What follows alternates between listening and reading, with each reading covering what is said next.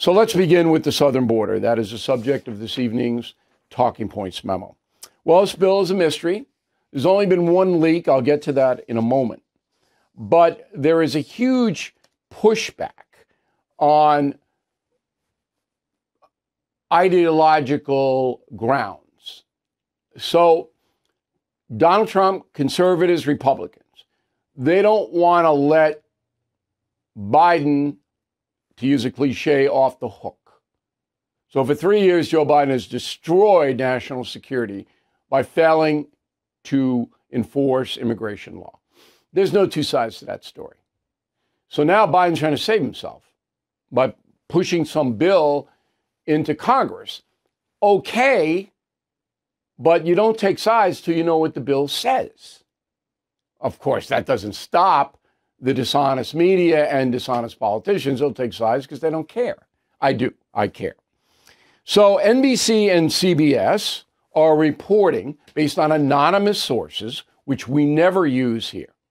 Okay, they're reporting that there is in the bill a trigger to stop anyone from coming across the border if crossings reach 8,500 in a day or 5,000 a day over a 7-week period. Very confusing. Okay, but this eliminates my vote if I'm in Congress.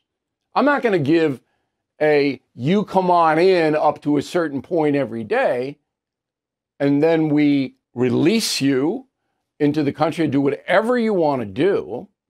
I'm not voting for that. Would you? Would you vote for that? Let me just give you the math on it.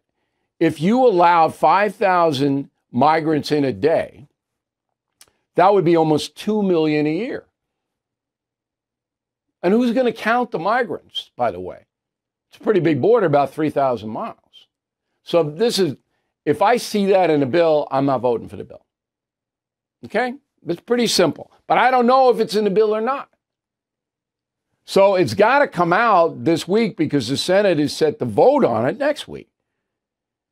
And the Senate will probably pass it, I guess, because most Democrats, they control the Senate. But Trump is telling all Republicans, don't vote for the bill. But Trump doesn't know what's in it yet. Hold your fire. Okay. So last night I'm on News Nation, and I do News Nation at the 7 o'clock program on Monday and the Cuomo 8 o'clock program on Wednesday. And the ratings for my segments are very good. And you should watch them because there's a good back and forth. So Leland Vittert, former Fox guy, runs the 7 o'clock hour on News Nation. He's saying, well, there's a strategy. This is a strategy by the Biden administration. And that's true. But here's how I answered that question. Go. So what do you mean, Biden's strategy? What strategy? I failed with the economy, 17% inflation for necessities. I failed at the border. I failed keeping the peace around the world. I failed controlling government spending. What's the strategy, Leland? What's he going to run on? I don't go to work 3 out of 7 days. Nobody knows where I am today, Monday. Where is he today? Nobody knows. It's insane. He got nothing to run on.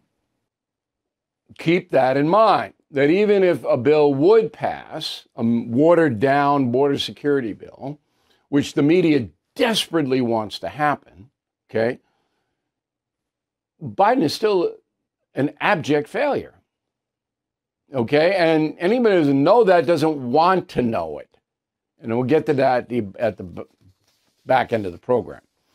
All right, but keep this in mind. About 25% of our fellow countrymen and women want an open border. 1 out of 4. They want it for a variety of reasons. So this data comes to us from CRC Research. It's a conservative group tied in with the Federalist Society. All right. So the question was, would you more or less be likely to support a candidate who says that immigration is healthy for the U.S. and we should keep open borders? Okay, total. More likely to support the candidate, 35%, less likely, 57%, unsure 9%. Republicans, more likely 18%. That's a high number. I don't believe 18% of Republicans want an open border. Less likely 78, unsure 5. Democrats, more likely 55%. Less likely 36, unsure 5. Okay, I believe the Democrat number. There are progressive leftists, excuse me, who want to change the demographic of America so that the so-called white patriarchy is dissolved.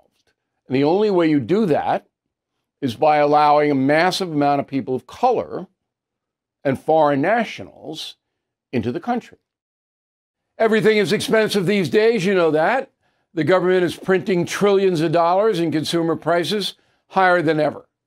If the government continues its printing and spending, the dollar could continue its free fall and lose its coveted role as the world reserve currency. Let's hope that doesn't happen. But there are a few things you can do right now. American Hartford Gold can show you how to protect your money, your retirement, your hard-earned savings against inflation by helping you diversify a portion of your portfolio into physical gold and silver. Start with a short phone call, and they can have physical gold and silver delivered right to your door or put inside your 401k or IRA. So please call or text them right now. Tell them Bill O'Reilly sent you. Call 877-444-GOLD, 877-444-GOLD, or text GOLD to 65532. Again, that's 877-444-GOLD, or text GOLD to 65532. Thank you for watching the No Spin News. To watch the full episode anytime on BillO'Reilly.com, please sign up to become a premium or concierge member. Visit BillO'Reilly.com to sign up and start watching today.